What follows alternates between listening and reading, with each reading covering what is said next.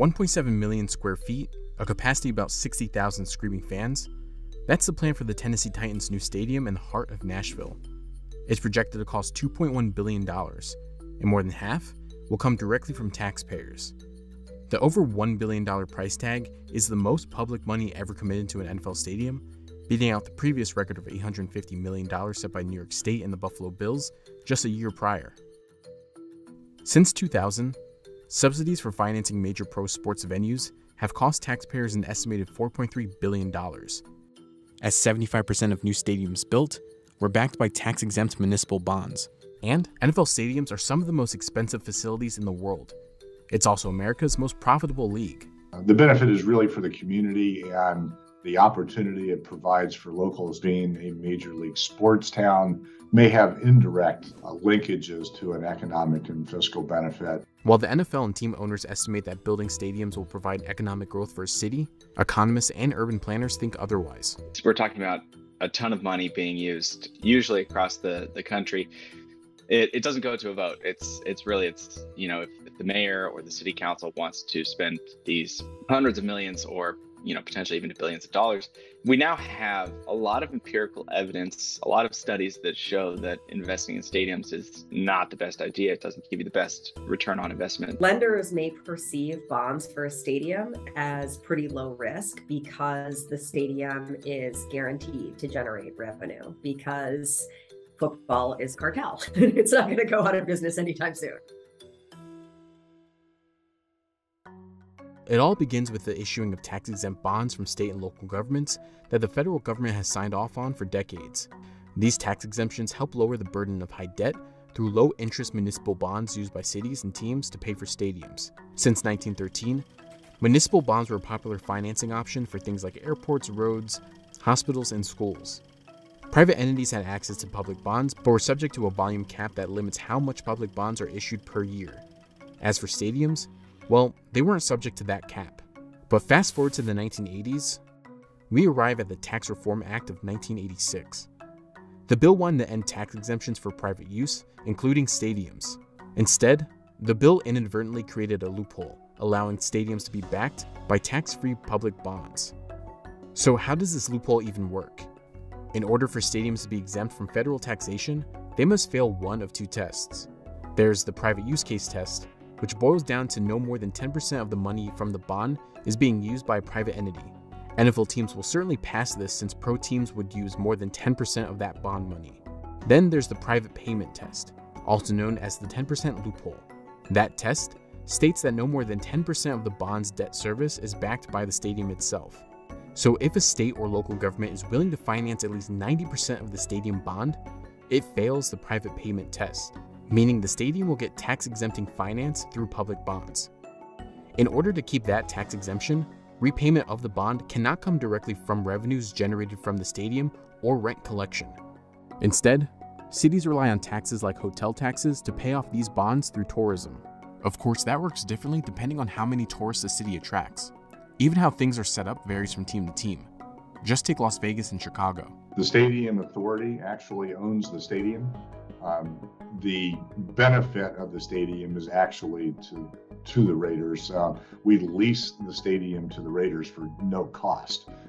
So the basic concept was they're going to put a $1.25 billion into that stadium, and they are going to get the direct economic benefit of that stadium. The public, through the room tax, is going to put in $750 million. A lot of times the argument is, well, you also get exposure. You know, these Monday Night Football shots looking over Chicago's skyline will encourage people to come and visit. And there's really no way to quantify if that's actually occurring. You know, you can't go out and ask everybody on the street who comes to visit Chicago if they came because they saw us on Sunday Night Football. The 90s became a free-for-all for this loophole, and the moniker of Stadium-mania was created for this sports era. Pro leagues and even colleges began using public funds for venues. The NFL saw major shakeups in the 90s and early aughts. New NFL teams were added, with stadiums mostly paid for by the public. Some teams moved to cities, completely rebranding or rebooting franchises. And as the dust settled, during the height of Stadium-mania, the NFL saw 4 teams move cities, 4 new teams added to the league, all of which were awarded new, mostly publicly funded stadiums. Stadium-mania got so out of control that a bill was introduced to Congress known as the Stadium Financing and Franchise Relocation Act of 1999 to combat teams' leverage on its home city, but that bill never came to law. It's clear that stadiums are largely paid for by taxpayers and local governments, and these bonds can't be paid back directly from what the stadiums generate, so the cities are left to their own devices. And it may come as no surprise that NFL teams make hundreds of millions of dollars in revenue each year. The NFL is a privately owned organization consisting of 32 teams. Revenues for each team is split into two groups, national and local revenue. National revenue is the money that the NFL generates yearly from things like media rights, licensing, brand deals, and sponsorships. That money is split evenly among all 32 teams. Local revenue varies from team to team, but it's the money that the team generates from ticket sales, concessions, licensing, team sponsorships, and even naming rights. One team, the Green Bay Packers, is publicly owned and provides some insight to how the money flows for the NFL. The Packers got $347 million from the NFL for national revenue in 2021. Multiply that by 32 teams, and you get $11.1 billion for the entire league. For local revenue from things like ticket sales from hosting 620,000 fans and a stock sale in 2021, the Packers made an estimated $231.7 million in that year. Though there are over 500,000 shareholders, Packers stock has no monetary value. It doesn't pay dividends nor can be sold. Yet $64.7 million was generated by funding from newly deployed stocks to fans. These stock sales allowed the organization to reinvest in its stadium. The Packers are uniquely positioned compared to the rest of the league. Since they're a non-profit publicly owned team, they can rely on things like shareholder funding to afford upgrades or renovations that the stadium might need. As for the other 31 teams, they either rely on private funding or, like most cases, public funds. And in rare cases, when a team and a city don't see eye to eye, a team could just move to a new city willing to foot the bill. Hill is the chairman of the Las Vegas Stadium Authority and was an integral part of facilitating the deal that moved the Raiders from Oakland to Las Vegas in the nearly $2 billion Allegiant Stadium. From our standpoint, I think it's only leverage if you allow it to be. One of our principles going into this is don't fall in love with the deal. It's got to work for both sides. All deals should. And so from a leverage standpoint, we didn't really look at it that way. We felt like we could probably structure a deal that would work for the Raiders and the NFL as well as Las Vegas and the state of Nevada, and we feel like we certainly did that. And felt also that if we couldn't do that, we shouldn't move forward. It wouldn't ultimately work for everybody involved. Teams are valued anywhere from $2.8 to $7.6 billion and bring at least $200 million annually, which begs the question, why do multi-billion-dollar NFL teams need public funds for new stadiums? And do the home cities reap any of the rewards? Spillover gains is the idea that stadiums create an indirect positive economic impact. These gains are difficult to track and vary from city to city and case by case. In a comment to CNBC, the NFL stated, "Private-public partnerships have worked well for decades as a vehicle to build multi-use community stadiums. We understand that these are difficult decisions for communities and leaders and appreciate the support." In the case of Las Vegas, the government is better positioned to recoup its municipal bond commitment, as Las Vegas is one of America's biggest tourism hubs.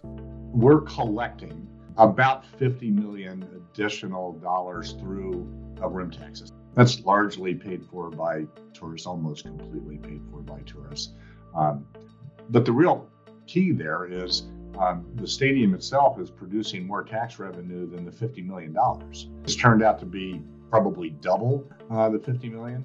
And that comes in the form of live entertainment tax, a ticket tax, sales tax on everything sold around there, a modified business tax, which is a payroll tax. All of those types of taxes then are into their typical flow and used in their typical way to provide services throughout Nevada.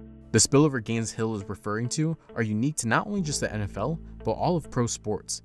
Over 20 years of research studies have found that stadiums are costly and show little to no evidence that gains outweigh the potential tax burden for the city and its people. You'll at least get the new stadium and you'll get whatever other economic activity spins off the stadium, and then the stadium pays for itself using these sales taxes that have come in otherwise.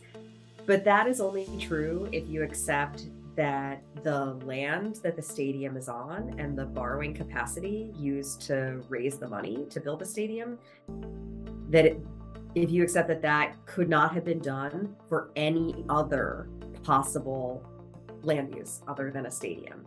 And that's just clearly not true.